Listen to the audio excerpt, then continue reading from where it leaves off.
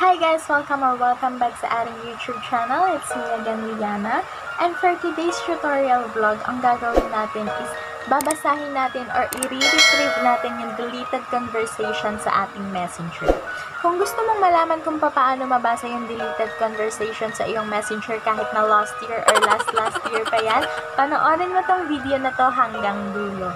So halimbawa na meron kang conversation na accidentally mo na-delete, or meron kang naalalang conversation na deleted na, halimbawa last month or last year na conversation na importante pala pero na-delete mo na, or gusto mong mahuli yung iyong jowa, boyfriend, girlfriend, partner, asawa, kung may ka-chat silang iba at dinidelete lang nila yung conversation. So, itong video na tong para sa'yo. So, umpisahan na natin guys.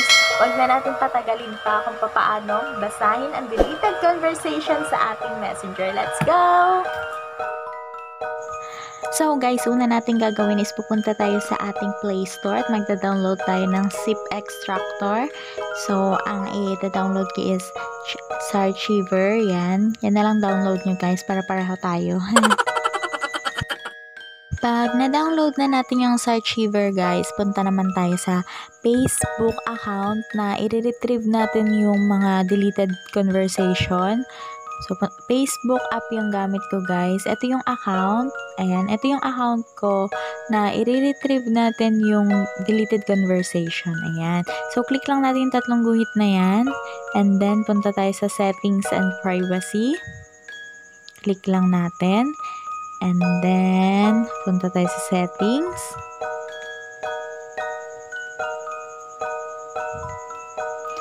So, yan guys. Scroll tayo hanggang sa makarating tayo sa your Facebook information. Ayan. So, under ng your Facebook information, nandyan yung download your information. Yan yung i-click natin guys. Download your information. So, ayan guys. Ito yung lalabas sa download your information. Ayan. So, nandyan yung mga information na pwede nating i-download. I-deselect all lang natin yan. Tapos, ang isi-select lang natin is yung messages kasi yun lang yung kailangan natin ngayon. Yan guys, select lang natin yung messages kasi yun lang yung gusto nating makita. Then, scroll down tayo. Yan, makikita natin dyan guys yung date range. Ayan. Pwede nating i-select kung mula kailan hanggang kailan lang yung gusto nating i-download or makitang mga messages dyan sa date range. Yan, pwede nating paltan. Pero ako, pipiliin ko na lang yung all of my data para lahat ng messages mula paggagawa ko ng Facebook is mada-download natin. Ayan. HTML format tayo guys. Ayan. Then, ito yung mode of quality. I-medium ko lang. Then, i-click natin ngayon yung create file.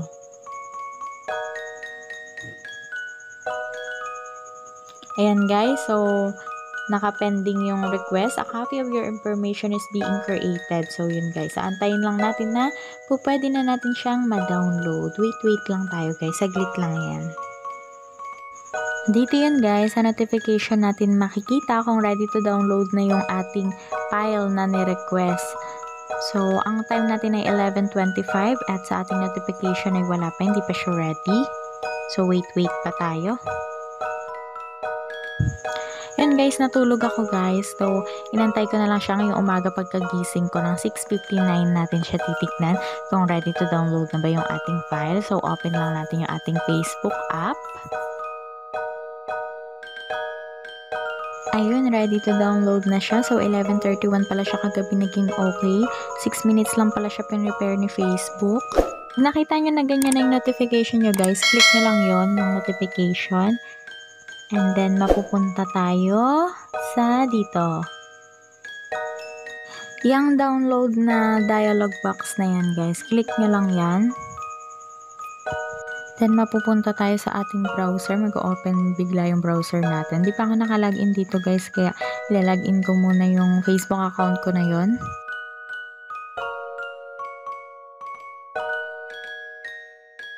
So, ayan na guys. Click lang natin yung download.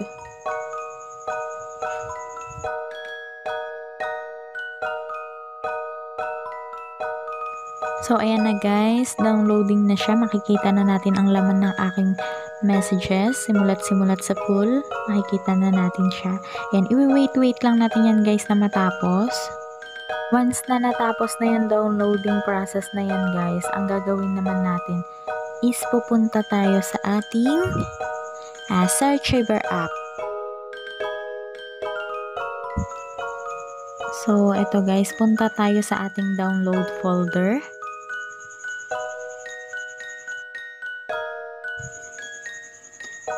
So, ito yun guys, yung Facebook, Liana Laika Diligan 1996. Ayan yun.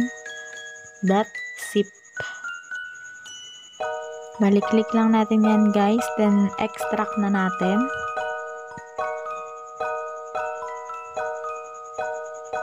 Skip lang. So, ayan guys, yung nakikita natin na Facebook, Liana Laika Diligan 1996 na folder, tsaka itong messages na folder, ayan na yun guys. Bale, itong messages, yan lahat yung laman ng messenger natin. Ayan. Nandyan yung archive, yung ating filtered, inbox, message request, sticker used, nandyan. So, ayan na yun guys. Pati yung mga binlock natin sa ating messenger. Then, explore nyo lang yan guys. Dito sa ating folder na ating messages, ayan guys, nakikita ninyo yung pangalan ng nag-chat sa atin. Or nag-chat sa asawa mo, jowa mo. Yan guys. So, ayan guys, yung mga pangalan na yan yung mga ka-chat natin, yung ka-chat ko sa account na yan. Then, o-open lang natin.